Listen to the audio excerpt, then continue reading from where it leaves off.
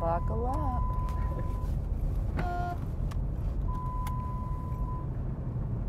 The main thing I want them to see, to understand, is that God is really, truly in control.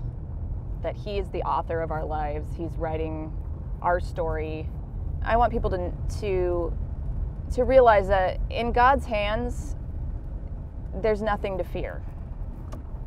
If the light of the world is with you, what can the darkness do?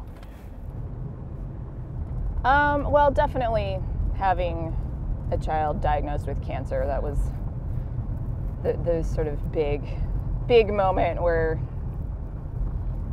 your faith really gets put to the test. And like, okay, we talk about God being good, we talk about God being in control, now's the time to act on that, to live as though we actually believe it. Storm clouds, I actually are one of my very favorite things to come across. So,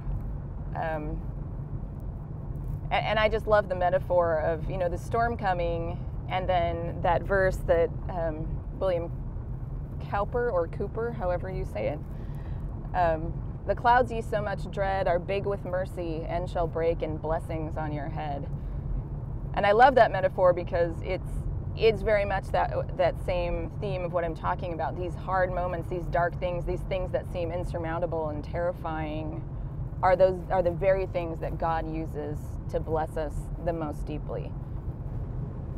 In a lot of ways, yeah, because in both cases, what you're doing is paying very close attention to the details around you. And I think good writing does that. It notices what's happening. It notices those little details that other people miss. And that's really why I started taking landscape photography in the car on the way to the hospital in the first place, is because it's like I'm seeing these things, and it's so easy to just be on your way to the airport and you drive past it and you're not paying attention. And what I wanted to do is just freeze this and give it to people and say, look at this.